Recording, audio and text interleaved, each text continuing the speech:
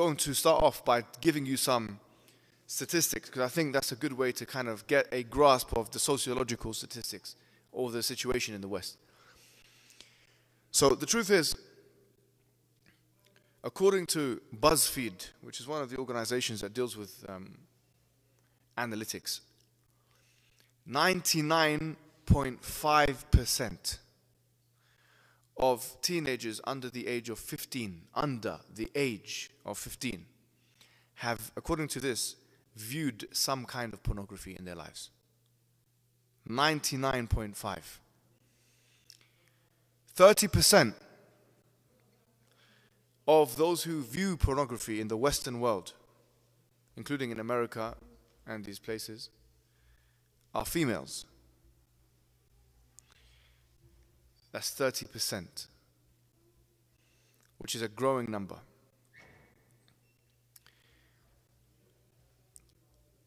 The average for someone to have intercourse, a relationship for the first time, the average age is a mean age of 17.1 years for a male, and about 18 years for a female in this country and other countries like it in the West.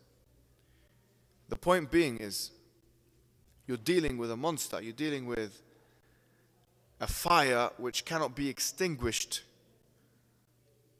easily.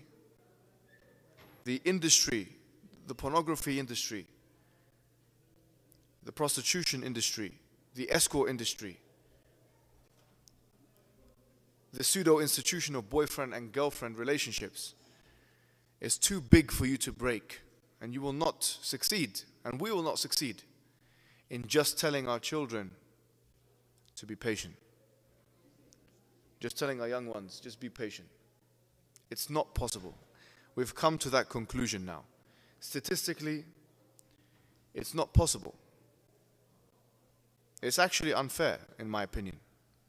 It's a kind of torture you're putting them through. You cannot say be patient as an indefinite thing. You have to say be patient and then put a time period, at least, in that equation. Be patient until you finish your education. Be patient until you're 18 years old. Be patient until, and give a reasonable time period. So the advice to Generation 1 is that we need to now think about our strategy, because the old strategy of waiting for this Prince Charming, who has the best job and the biggest wallet, that is not a successful strategy. It's not a successful strategy, because that person might never come, or he might come after a very long time, and all the things have happened to your daughter and or son already. It's too late now. And they've become unmarketable, in fact corrupted. And they're not interested in marriage because they're getting what they need from elsewhere other than marriage. And you've lost your child, in a sense. Because zina is a gateway to all kinds of fisq and haram. And it's a gateway to leaving the deen, actually. Because zina is a very potent and powerful thing. And the emotion of sexual drive is one of the most aggressive emotions in the human physiological composition. So I would say to you, be careful. Be careful. Do not expect that which cannot be expected. But at the same time, to Generation 2, Generation 2 have to have reasonable demands as well. Can't be some kind of 16-year-old who is still not self-sufficient, doesn't understand the value of hard work, and you're in a relationship now, a haram relationship, and then you go to your father or your mother or both of them and say, we want to be in a relationship and I want to do a nikah. This is also unreasonable. This is an unreasonable proposition, because you haven't shown that you're willing and ready to take the responsibility of marriage. You're not ready yet, possibly. There is a situation where you cannot be ready for marriage. You're not able to handle that responsibility. You're just in love And love is a very powerful emotion. And that's why the wali system is in place in Islam. The wali system is there to protect you, young person, from yourself. Because the wali can see what you can't see. Your father can sometimes see what you cannot see. Especially if exploitation is to do with it. Allah subhanahu wa ta'ala, He tells us in the Quran that the reason for marriage is so you can have a partner لِتَسْكُنُوا إِلَيْهَا. And He says وَجَعْلَ بَيْنَكُمْ مَوَدَّةً وَرَحْمَةً. That you're meant to have, the relationship of marriage is meant to be one where you're meant to find tranquility in your partner. And Allah subhanahu wa ta'ala, He is the one who will put between you and your spouse mawadda, love and mercy, and rahmah. Allah subhanahu wa ta'ala has allowed that as a natural thing. Love is not something which we despise in Islam. And we're saying don't love your partner and these things. No. In fact, Allah has created us as creatures that are in need of this emotion and in need of companionship. But it must be done in a safe setting and with the right structures in place. So what I say to the young people is that you have to also understand that you cannot feel as if you can get away with any relationship before marriage. Because you know, the first humiliation will be a dunyawi humiliation. You'll be humiliated in the dunya. You'll be hurt. Love is a very powerful thing. There's a woman called Helen Fisher. She's an anthropologist, a social anthropologist. And she deals with love. She deals with love. She actually MRI scanned, you know. She MRI scanned people who are in love to see what kind of data she could collect.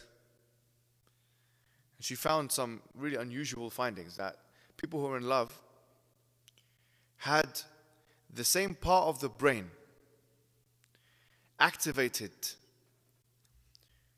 which would be activated when people are addicted to cocaine. And the same releases are made, like the same secretions are made. Dopamine, oxytocin, and these hormones are secreted from the brain when someone is in love. So that person is an addict. If you have now someone who's a 16 or 17-year-old who's in love, I'm sorry, but we cannot trust your judgment as a rational one. That's why we need the wali in place to help and harness your addiction. The wali can sometimes decide that you are too irresponsible for this commitment, but the wali must also realize that if this powerful addiction is left untethered and unharnessed, it can go out of control. If you look in the sociological environment at people who are addicted to cocaine or heroin or these very heavy drugs, it's a difficult rehabilitation process, to say the least. Incredibly difficult. It's not like marijuana, which I'm hearing in this country is going to become legal soon. Why are you smiling? I'm joking. I want to joke. You see, it's not like that. It's much more difficult. If you're addicted to cocaine or heroin, it's much more difficult to disconnect from that. And according to the research of Helen Fisher, when you're in love, it's that same part of the brain which deals with addiction. It's called the reptilian core. The reptilian core of the brain is like a central part of the brain, which is activated when you're in love. So here, we must have a strategy in place, a strong strategy in place to deal with this. I would say the first thing people need to know is rationality is important before you get married for the young people. You need to have your rational faculties in place. And you need to be careful with this emotion of love. Because if you're struck with love, if you're love struck, you have become unable to make decisions rationally. Your emotion will invariably take over your thought process and your cognitive faculties. You will no longer be able to make an informed decision. And actually, spiritually, Islamically, it can lead to a kind of shirk, actually, an association with Allah subhanahu wa ta'ala, in my opinion. Allah subhanahu wa ta'ala says, وَمِنَ النَّاسِ مَن يَتَّخِذُ مِن دُونِ اللَّهِ أَنْدَادًا يُحِبُّونَهُمْ كَحُبِّ اللَّهِ وَالَّذِينَ آمَنُوا أَشَدُّ حُبًّا لِلَّهِ. That there are certain people that take aside God and dad. And dad is like a nid, is a false god. That they love them like they should love Allah. But those who believe are more strong in believing in Allah than those individuals. What does this mean? One of the conditions of ibadah is that you should have ultimate love to Allah subhanahu wa ta'ala. You should have ultimate obedience, ultimate fear, and ultimate love to Allah subhanahu wa ta'ala. That you should not love anyone more than you love Allah and then His Messenger after that. But some people, because it's the environment is so open now, they get into these, I would call them addictive relationships. And this emotion, the emotion of love, becomes a feature of that relationship. And then they start doing exactly what their partner tells them to do, even if it's completely against Islam. And that's how zina happens, by the way. It's one of the main ways zina, fornication, and sexual intercourse outside of marriage happens. Especially, this is how, and there are some statistics to back this, this is how many women agree to zina. They agree to it not in a vacuum. A woman is not going to be told. I mean, they've done many research on this. A man is different to a woman, by the way, yani, physiologically. So if a woman goes to a man, if a woman, very good-looking woman, goes to 10 men or 100 men, and she says, would you like to have, sorry, there's lots of kids here, I mean, but you know, we have to say this, yani, just to get the point across. Would you like to have intercourse tonight? And this has been done. There have been studies that, you know, social experiments and actual studies that, and the man could say, like, you know, 70 or 80% of recipients or candidates could say, yes, I would go ahead, no problem, just like that. But a woman is not that easy. A woman is statistically, yani, she's not that easy. She's not going to do that. Even if she's the biggest atheist, she does not believe in God. Don't think that, you know, just because this is a misconception. Some people, they come from the West. I've seen it, astaghfirullah, but I've seen some people, they come from the Khalij region, yeah? And then they come to London and they think all women are prostitutes. And, you know, they think every woman is a prostitute. It's not like that. The woman is not going to agree to give herself, her body, you know, in a vacuum like that. So it usually happens in the context of love. So a woman, she'll start to develop a kind of attachment to a man. And then, in that context, since now she's attached, he can tell her what to do. Whether a man is telling a woman what to do or a woman is telling a man what to do in a relationship which is either premarital, extramarital, or marital, and that thing is against the Sharia of Allah subhanahu wa ta'ala, that know that you're on thin ice, because you could be going into that shirk category where you're now taking the love of the other person as higher and beyond the love of Allah subhanahu wa ta'ala. And that's what you have to think about. Because why are you obeying someone based on the love you have for them and disobeying the Creator as a result of this? Like the hadith says, لا طاعة لمخلوق في معصية الخالق. There is no obedience to the creation in the disobedience of the Creator. But people fall into that obedience because they have this emotion taking over them. We need to have seminars and we need to have awareness. We need to raise awareness on this very powerful addiction, or these powerful addictions. The addiction of love. Because this addiction could lead people to more corrosive and problematic and corruptive elements or directions and channels than sometimes addictions to drugs can lead them to. It can lead them to those directions. So we need to be very, very careful with these things. Because Allah allows love to exist in a marital relationship. So it's not a bad thing. But people need to know how to deal with that emotion. Just like they need to know how to deal with their sexual desires. But we have to be realistic. And this is what I'm trying to say to you. Because we are human beings that are prone to those things. Are prone to love. Are prone to desire. And relationship. Therefore, it must be balanced. And that's why, subhanAllah, the institution of marriage is the harness that harnesses all of these emotions. You know, Sigmund Freud, you know, the psychologist of the 1900s, the early 1900s. He struck a really interesting parable, which was very similar to a hadith I read as well.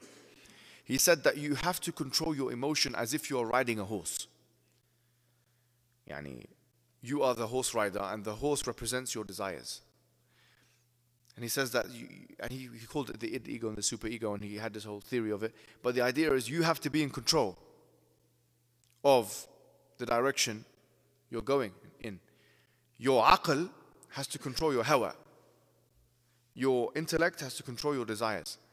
And interesting, because the word aql itself comes from iqal, or comes from this word which means to tie a horse up, interestingly. You know, to tie a horse up from the head and to control the horse going left and right. This is what the aql is. The aql is when you use your emotions. When you use your aql, your intellect, to control your emotions. Which is why, subhanAllah, you know the hadith of the Prophet Muhammad, Sa'id al-Khudri, it's mentioned in Sahih Muslim, where, and this is a very popular hadith that is, I think, misused a lot of the time, but it's interesting here. Where the Prophet says about women that they're naqisatu aql wa deen. Wait a minute. A lot of people say there's a sexist hadith. What's going on here? You know, a lot of atheists and these, they say sexist hadith. But it's a very powerful hadith. And people are not looking into it properly, because it doesn't say, the hadith doesn't say that naqisatu ilm wa deen. Have you thought about this? The hadith doesn't say that they are naqisatu ilm wa deen. We're talking about women. The Prophet said that they have a deficiency in aql and deen. Now, what does this hadith mean? Why didn't he use the word ilm?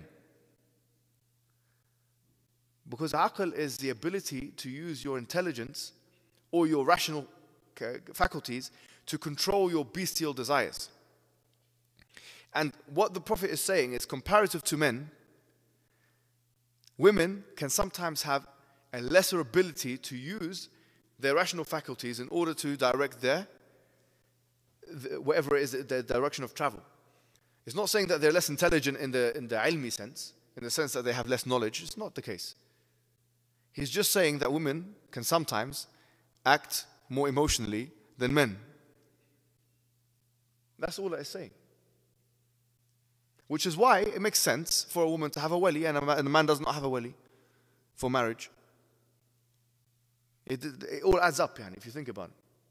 David Stove, he wrote an interesting piece on this. He said that it's not a controversy. He wrote in his book. He said it's not controversy. And this guy's an atheist. He's not a Muslim. He said it's not a controversy at all to say that rationality is obscured for women in certain cases. Even Simone de Beauvoir, the writer of The Second Sex, she is a feminist, one of the heaviest feminists. She says in her second chapter of her book, Biology, she calls the chapters Biology, she says there's no controversy. She says herself, women are more emotional than men. No one disagrees with the fact that women are more emotional than men. Which means now there needs to be a special protection, and that's why Allah and the Messenger have allowed now for this wali system to be in place for a woman especially. Because exploitation can happen. And if you look at Helen Fisher's studies, you'll see that women have a higher propensity to fall in love than men because of the maternal instinct and these things. They do. And you know what? This is something which is written about by someone called Warren Farron. He talks about the fact that women are much more, for instance, they love romance. It's not a stereotype. It's not a social construct. if you look at the sociological environment, you'll see that women are much more into, like, love novels. 90% or 95% of all love novels are read by women. They love romantic things and these things. Wallahi, it's not a social construct. The data shows us that women are into these things. So what that shows from that sociological perspective is that women are possibly can be deceived by some men, especially at a younger age, which is why the wali needs to take an active role, especially with women. And this sounds anti-feministic, but we don't care, because Islam in some cases is anti-feministic. But we have the data and the evidence to show why and how that is the case, and how feminism sometimes fails and sometimes it doesn't give us the solutions to the problems of the world. But you see, here's the point I'm making. The point is, there are systems in place in Islam which are very much deliberate and to the advantage of all the parties that are involved. Do not mess around with these systems. The Prophet Muhammad ﷺ, he gave us a very important, potent advice.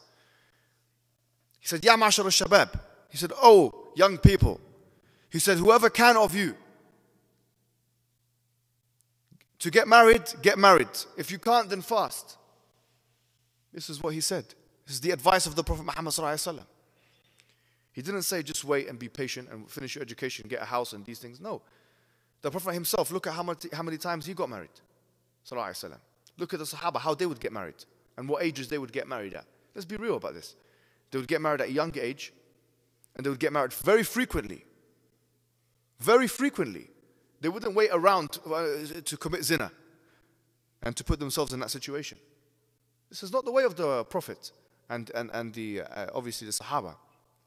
They would, when they found the opportunity, okay, they would take the opportunity. So we need to make it easier for people to get married here in this country and in the West, generally speaking. I'm not saying now this means all the young people, demand from your fathers, and your families that, you get married in these things. You might not be ready. The father might have a genuine reason why he's stopping a marriage from taking place. He sees that you're completely overtaken by love and these things and you need to calm down, for instance. But at the same time, there might be a situation where the father now needs to look at the lesser of two evils. أخف الضررين. He needs to look at this and this. And you might have your wilayah stripped of you sometimes. You'd be surprised. Because a shaykh could come into the picture, an imam, and then the two people go to a shaykh and they say, look, we want to get married, and the father is stopping it, and then they do it whether you like it or not. Because the imam allows it to happen. And they say this person, the wilayah is stripped because they're stopping the marriage. And this can happen very easily. So it's better for you to maintain it in your control, in my opinion. Because no one in Islam has as much a power to stop all of these things from happening.